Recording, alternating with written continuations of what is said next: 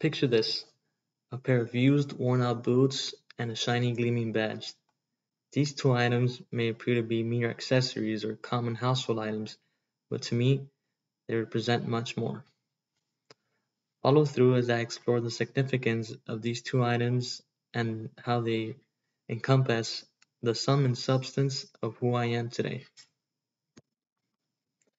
These cowboy boots, old and worn out, and this shiny gleaming badge represent my values, my identity, and the story of my journey of where I am and where I want to be. As I observe these boots, I am reminded of older times when I was a young child running around my grandfather's small ranch. I remember my grandfather would wake up early in the mornings in order to go to work with the animals and do busy work around the ranch in order to provide for my family and for myself. At times, he would wake me up with him in order to take me to work and teach me about his lifestyle and how he would work around the ranch. I believe that from these experiences and memories, I inherited the values of being a hard worker and being family oriented. While the boots might symbolize the values I was taught as a young child, the badge in turn represents the values and principles that I developed by myself as an adult in the real world.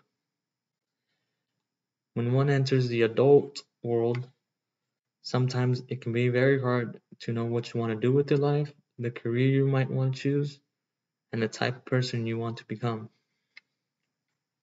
To me, this badge represents the hard work I've been putting into becoming who I want to be. After obtaining this badge, I've developed a strong character, I've become disciplined, and I've stayed away from bad people and connected with more good people. Being in a stressful career such as law enforcement can lead you to become depressed and be near the wrong type of people.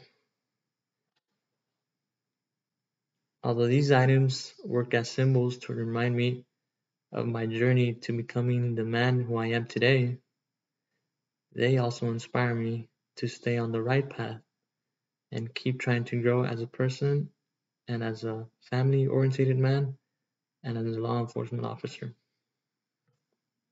To conclude, there will always be a way of bettering yourself as long as you strive to be that better self.